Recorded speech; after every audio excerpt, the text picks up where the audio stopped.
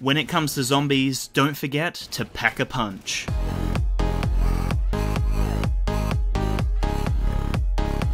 Hey guys, Dan here from DansTube.TV, and today we're checking out the Pack-a-Punch. I'm going to show you guys how to get the Pack-a-Punch in the new Zombies in Spaceland mode. So you hold off the first area for a while, and then as you progress through, you'll see there's a portal in the middle there with 4 lights above it. So you have to activate 4 portals throughout the map to be able to activate the final portal to get through to the projection room. So the first one that I went to is the Kepler system, and that's off to the right. There is 1 portal there, and you can do this in whatever order you want. There's no time limit or anything like that. So you just kind of activate them as you progress through the waves. And then I moved on to the Journey into Space section, and that's off to the left-hand side if you're starting off from the beginning and running down the bridge there.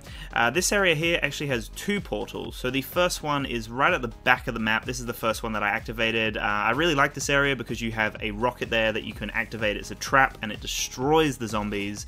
This power section here is actually quite a distance away from the portal, which is weird compared to the other ones. Make sure that you kill as many zombies as you can to get as much money as possible to get through to the Pack-a-Punch section and purchase a really cool weapon. So after you take down the zombies and go through the portal there, you will be right at the beginning again, and that will be 2 lights activated. So you go back into the Journey into Space section, but you turn right straight away and you will access the arcade area, which is really cool. You have a dance floor in there, you have some cryo grenades and a cryo gun, which are amazing. You have to get a lot of tickets though, but relatively easy if you have some teamwork.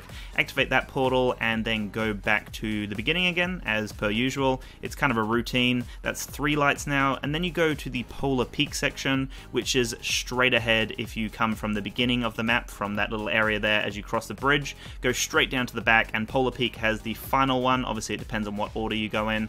The power supply is relatively close to the portal in this one, which is handy. Activate the portal and then you will go through and all 4 lights will now be blue. And that's it, guys. That's how you activate the Pack-a-Punch. You will now be prompted to press and hold X to access the projection room.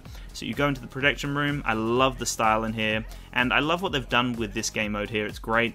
And you actually put your gun into the projector, and that is the Pack-a-Punch. In this room as well, there are some hidden little secrets and some other things as well. It gives you 30 seconds in this room, no zombies or anything. It gives you the chance to select your weapon and then go back and engage in zombie action. That is it though, guys. Thank you so much for watching. Let me know in the comments below how much you are enjoying this zombie game mode. Have a great day and peace out.